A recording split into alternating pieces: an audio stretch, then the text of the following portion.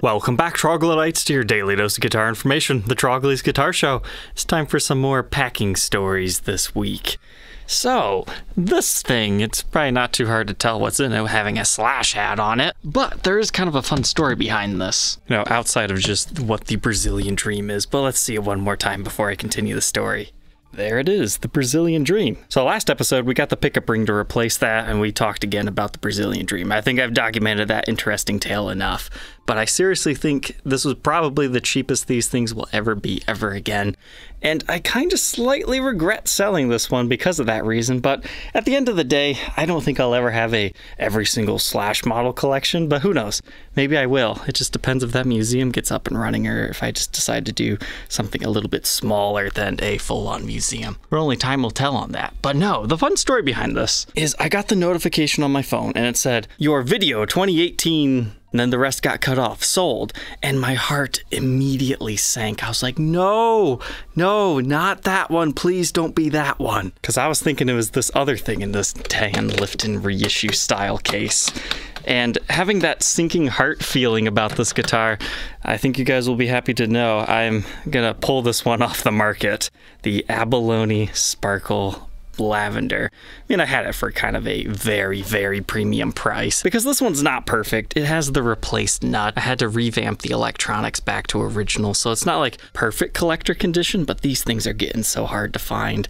And that sinking heart feeling was like, yeah, that's my sign to pull this one off the market because it's going to be too hard to find another one in short term to replace it. So this one's going to the vault. I'll eventually find the other colors for my own collection, but that's not to say I'm not sad to see this thing go, but nowhere near as heartbroken as I would have been to have lost that one. But this one's going to a good home. He says he's not necessarily a Slash fan, but he's gonna have a blast doing some Led Zeppelin on it. But he's got a collection of about 30 guitars or so he's excited to have this one. So let's go ahead and get this beautiful plain top Brazilian Dream onto its new home. What a saga these things have had the past couple of months.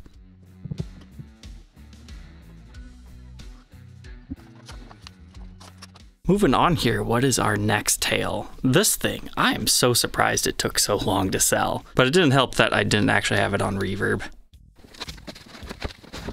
This is my very last SG of this very interesting signature series that Gibson did the past year or so. Yeah, trust me, we've talked about this one a lot, the Captain Kirk Douglas SGs.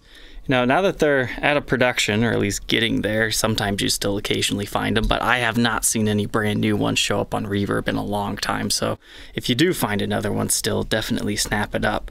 But these things, I think they're going to just continue to keep going up in value, because they're just gorgeous. I mean, sure, it's got the rosewood fretboard, but once you come to terms with that, it's just an SG custom at Gibson USA prices, and you get the cool vibrola that reads Captain. I definitely still need to review the first version of these, but the green and blacks were just gorgeous the second time around, especially with their unique volume knob. Man, it's been a while since I've reviewed this guitar. But no, this one sat on my TroglysGuitarShow.com website forever, and it was a good price too, so somebody finally snapped that thing up. So no real fascinating tale with this one besides saying goodbye to my last one of these.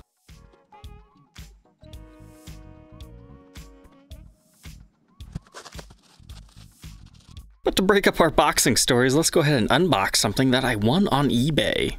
I don't hunt eBay as hard as I used to in the past. However, I just happened to click the recent ending auctions and these pickups came up. So I was bidding to win, I got the first one, and then the second one's like, oh man, I'm gonna have to bid even more to make sure that I don't accidentally just get one because it was Gibson dependable. He parts guitars out and you have to win both auctions or else, yeah, you only have half the set of pickup and it's not as valuable. So it can kind of be a little bit risky doing this.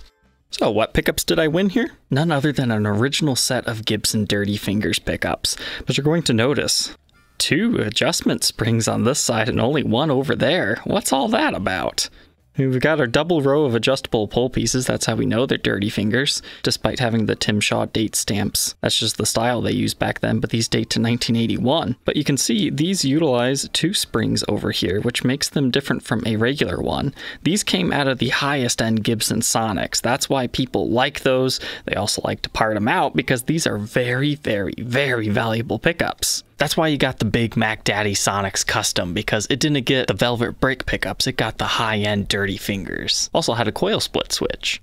So anyways, I thought we would take a look at these things because besides just the double springs right here, you can put these in anything. You can actually see they just use a conversion bar right there. So you can just take that off of the base plate and use it in a normal ring. But what makes these ultra special is the fact that they have double leads on them. So that means we can actually coil split these pickups, which not all vintage Dirty Fingers have. But this would be very beneficial for restoring some like ES335 instruments that utilizes the coil splitting abilities. So to make sure a pickup works without actually installing it in a guitar is just take your multimeter to it, make sure everything reads the way it should be. Now the tricky part is one of the wires is the coil split, so it should read half as much, whereas the other one will be the hot one. Generally, you just see 4 conductor wiring done today rather than 2 separate leads. But this lead gives us 8.11, so that tells us it's the coil split lead right here, the one that has the rubber tubing on it. But it looks like this thing has some sort of an extension on it. It seems to be working properly at 16k ohms. Moving on to the other, looks like I found the split lead at 8, which is correct. However, this one's a bit trickier. You have to ground it off all the way down here, and then you don't have a lead until all the way down here. And then this lead's pretty short, but it reads the way it should. So if you need a side of these, you can check these out in my reverb shop or contact me directly for a better price. This one should be fun because we've got a lot to add to the story. So in case you missed it, it's the Hybrid 2 Stratocaster. We had reviewed and demoed this one not too long ago through my international forwarding service. And it was a gift from a father to his daughter. I actually ended up really liking this Stratocaster. I'm glad that they did it, but I'm still sad that we don't have the Sakura burst to document. I did actually find some, but they're in Australia, and Australia is prohibitively expensive to get stuff from. For some reason, yeah, they're on Fender Australia's website, but unfortunately, I've got no way to get it. I mean, I've got contacts in Australia if I really needed them, but it would just be way more expensive to get out than it even is for Japan, but that's just the way things go, unfortunately. And on top of that, I only found those in Australia when I was researching this video, and I was like, what? No, because I thought they had came back in stock in Japan, but no, it didn't. But they're both fans of the show. They asked me to sign the back of the headstock, which I'll gladly do. I think it values your instrument more so than increases this value, but hey, some people ask me to do it, so I'll do it on occasion. But the other fun story about this one is Japan exclusive, came to the USA, and then is getting forwarded to Canada. This thing's been all around the world. Now that we've got that done, I always like to block off the trems when I demo strats, so I need to reverse that.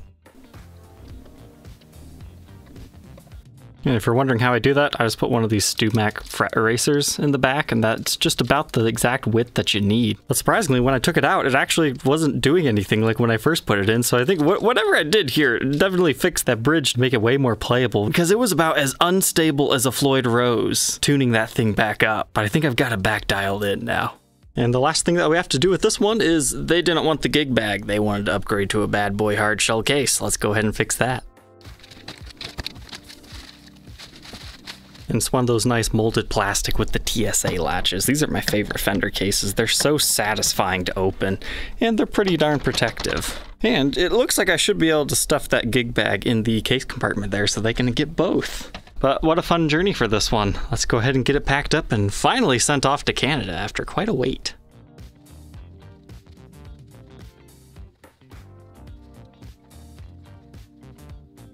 Next up, we've got another Fender to talk about. It is the Foto Flame Telecaster. So, this video absolutely flopped at first, and it's because I didn't have the right title thumbnail combination, so I swapped it, and then hey, it was a #1 hit. Such a cool guitar here. I'm definitely glad I did the review and documentation of it because, you know, now I know what to expect with these. Like, I had a good idea, and a lot of viewers were like, you know, I would probably just prefer a veneer, but I think the true beauty behind these comes down to the neck profile and the way these things feel to play. I'm not gonna say these pickups are fantastic. Most of them that you see on the used market have been long replaced, so there's definitely a reason behind all that, but I thought the neck pickup didn't sound half bad on the Dirty channel. But this thing ended up selling on Reverb within about a day, but he has to make sure his wife isn't home when he gets this, I guess, because she doesn't want him to buy any more guitars. He's got too many, so a spa day is in her future. Let's get it packed up and sent on its journey.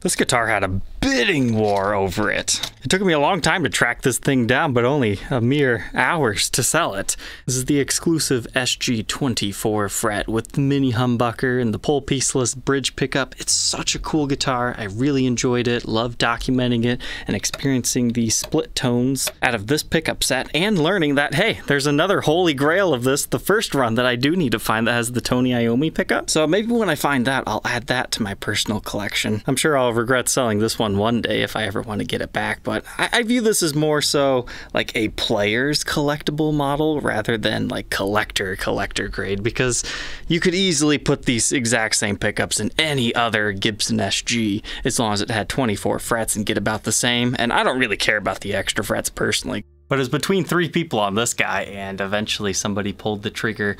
But he needed me to hold it because he accidentally had his incorrect address on his PayPal account because he's actually going on vacation. He wanted me to send it to his buddy, which would be fine normally, right? But unfortunately, PayPal forces you to ship to the confirmed address on their account. And if you don't, that's how people can scam you. Not saying that this guy's trying to scam me. He was just trying to send it to his friend so I didn't have to hold it for a couple of weeks. But great PayPal, you know, a couple of years ago, they stopped refunding fees when you refund somebody. And on a transaction like this, that's like $50. You can't just give that away to PayPal. So I have to hold on to this for a couple of weeks, but I'm going to go ahead and pack it up, ship it, mark the box. That way it's ready to go.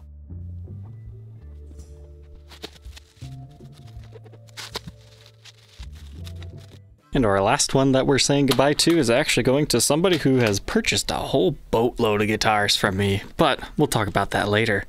This is the Telecaster Les Paul Custom.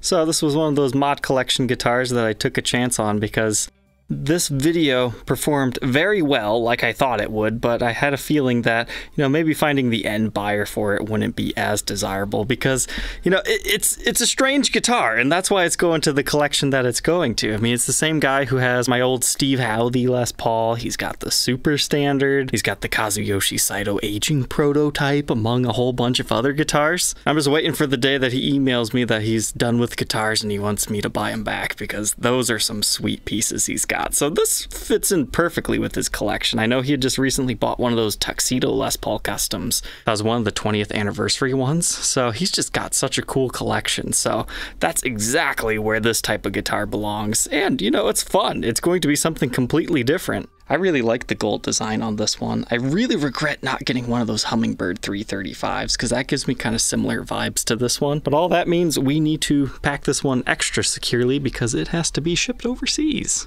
Let's do it. Alright, Troglodytes, I hope you enjoyed tonight's episode. Don't forget to like, comment, and subscribe, and we will catch you tomorrow on the next one. Take care.